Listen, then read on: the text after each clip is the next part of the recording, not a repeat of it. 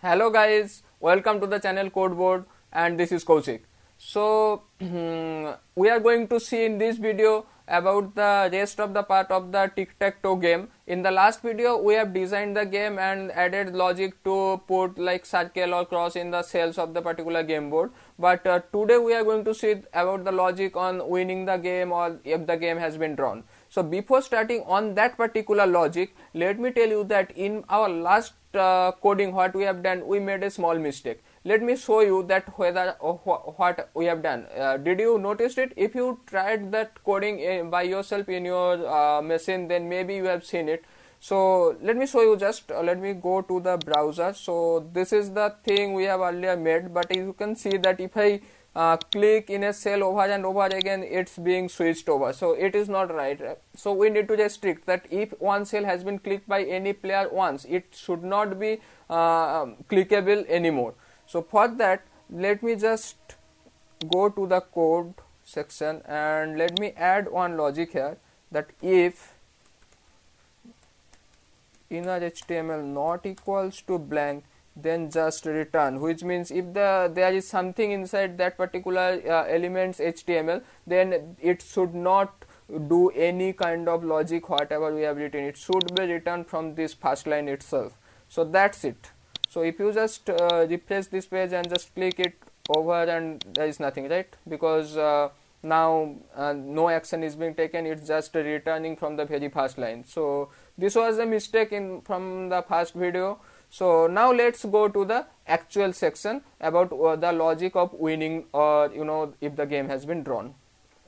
So let me go to the coding section, and now what I want to explain you that if you think about the Tic-Tac-Toe game board from a mathematical point of view, then it is a 3x3 matrix, right? So let me explain you in a better way. Okay, so we have already understood the 3x3 grid system while designing this particular game in HTML and CSS, right? But when you are basically adding some kind of logic to check whether a player has been won the match or if the match has been drawn, then what you need to do, you need to do some kind of mathematical operations like checking the values of the grid cells and etc. And for that, you know what, you have to map that 3x3 grid system with the some kind of mathematical structure. So guess what could be the mathematical structure that matches exactly like a Tic-Tac-Toe game? So can you think? So this is basically nothing but a 3x3 matrix, nothing else. So basically we are going to define a 3x3 matrix with some initial values, let's say -1, and this -1s means there is no click has been happened in this particular cells, and all this matrix element is going to be mapped with this particular cell in a 3x3 grid system. So whenever a user will click in a particular cell, then what will happen, that -1 value which is associated with the matrix for that particular cell, it will be changed to 0 or 1 or 2 based on our logic. And whenever we need to check whether a player has won the match or the game has been over, then what we need to do, we don't have to do anything with the UI thing, rather we will check that matrix thing and we will decide. So that's it. Okay, so let me define a 3x3 matrix based on that, on which we are doing our operations.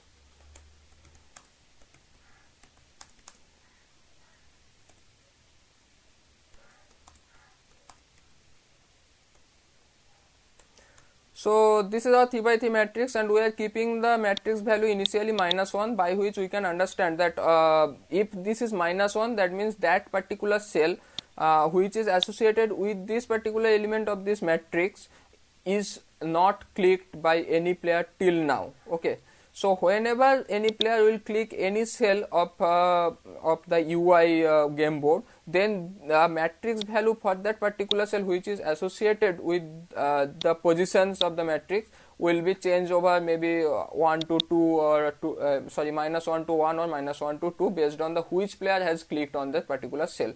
Okay, so before that we want to declare another variable, that is win equals to -1, which means by these variables basically we are going to keep track that whether any player has won the match, I mean if the game is over or not.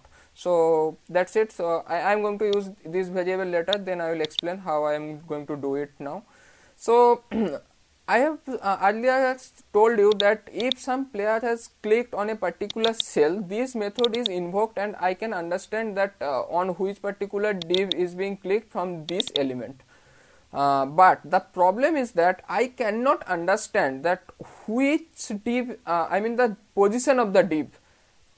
I mean, if you click on this particular div, so I cannot understand whether it is in a first row or it's in a second row, or if it is in a second column or first column. I mean, the coordinate of div is unknown till now in this script section, right?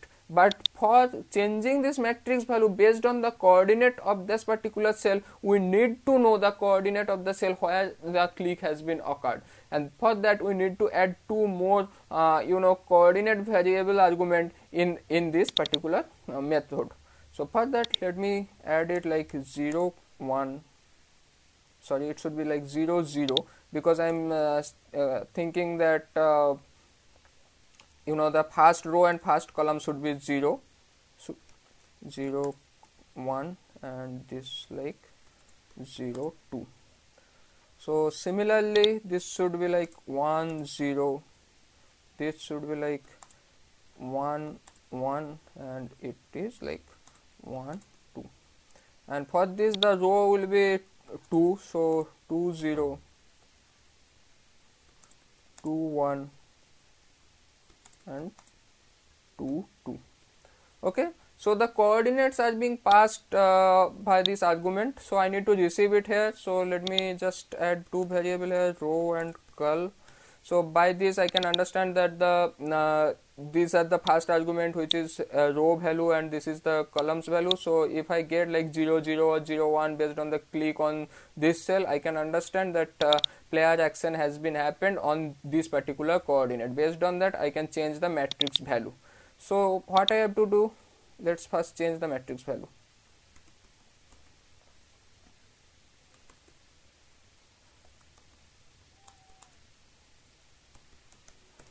Okay, so initially turn is 1, and then based on the repeated click it should be turn equals to 1 or 2.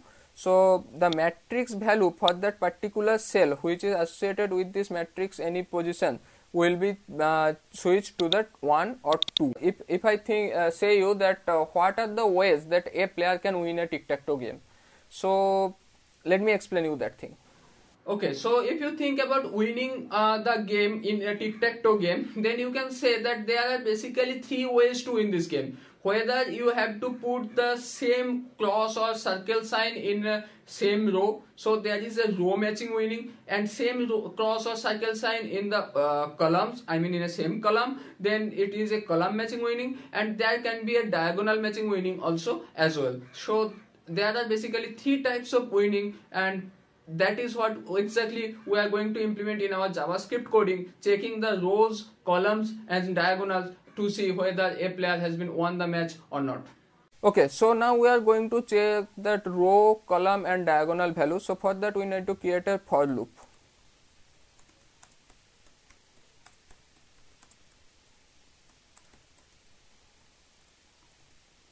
First we will check row, then we will check column, and outside the for loop we are going to check, right? So for the row check, what we will do that if let me say you matrix I0 equals to matrix I1, and then matrix I 1 equals to matrix I2, sorry, 2, win, the variable we have already declared here, win, already declared in this section, win. So we need to assign this win as matrix I0. So I am going to explain it just after adding the code for the calls checking.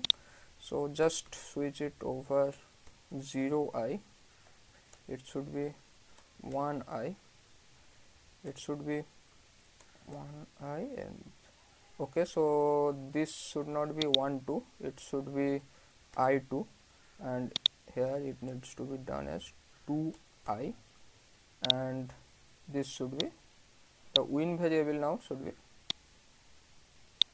like this. Okay, so that's the case. So this means that, let's say at the very first iteration of the for loop when the I equal to 0, so this will be like when I equals to 0, this should be like matrix 0 0 equals to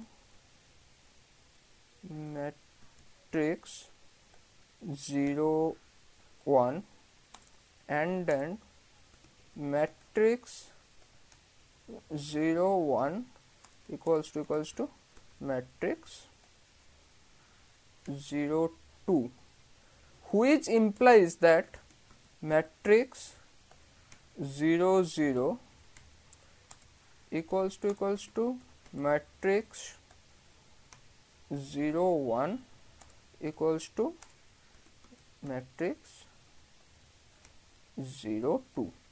This is how we are checking the 0th row. Similarly, when the iteration will come in the second loop, I mean the second time, this will be like 1 0 1 1 and 1 2.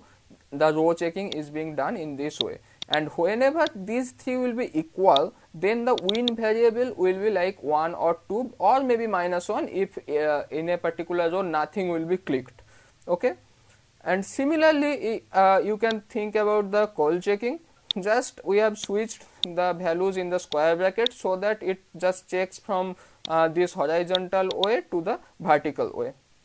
Okay, now we are going to check the diagonals. For the diagonals, what we have to do, if matrix 0 0 equals to matrix 1 1 equals to matrix 2 2, sorry, it should be inside square bracket 2 2, win equals to matrix 0 0, right? Sorry, it should be 0. And similarly, all we have to do, there will be another diagonal, so we have first check like 0 0 1 1 and 2 2. Now we are going to check that it should be like 0 2 1 1 should be 1, because I need to check this diagonal 1 1, and it should be like 2 0. Okay, and let's keep it same so that it is better understanding. So the 1 1 will be sent for the diagonal check, because this one element is common for this diagonal and for this diagonal also. So that's it. We have checked the diagonals, we have checked the columns, and we have checked the rows also. Okay, now all we have to do is that to check the win variable's value, whether the value is -1 or something else. If it is -1, that means no player has been won till now, and if it is something else, like it can be 1 or 2, then based on that we can decide which player has won the match. So for that let me just check if win not equals to -1, that means player has, sorry, it should be not equals to -1, then just copy this thing from here to show some message in the message section. So and just paste it over, player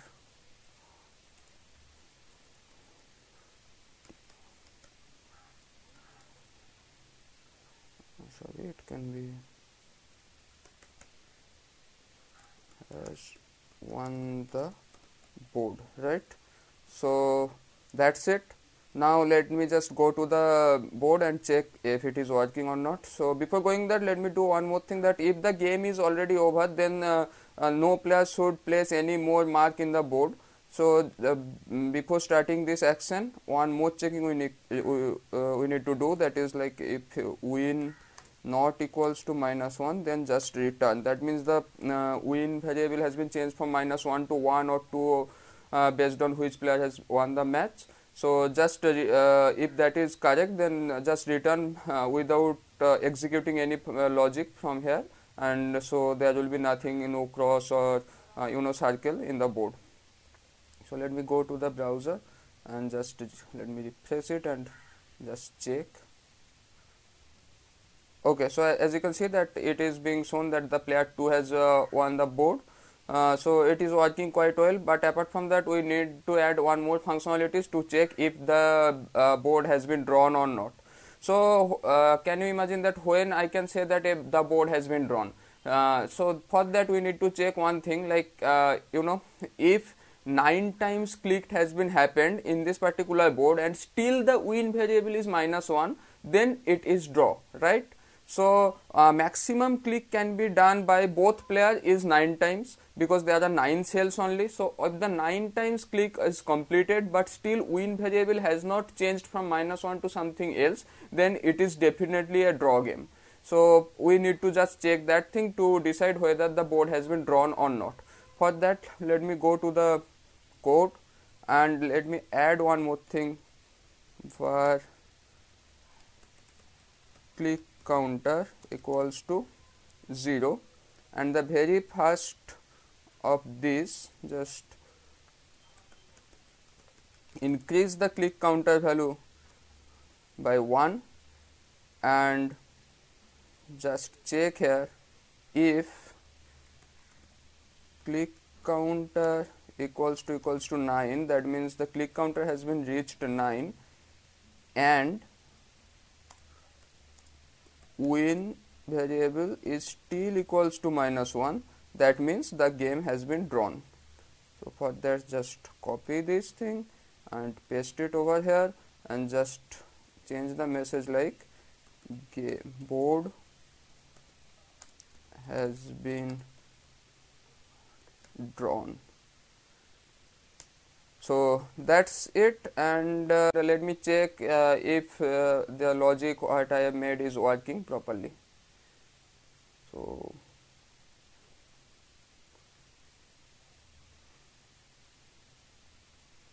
okay, so as you can see, it is showing that the board has been drawn.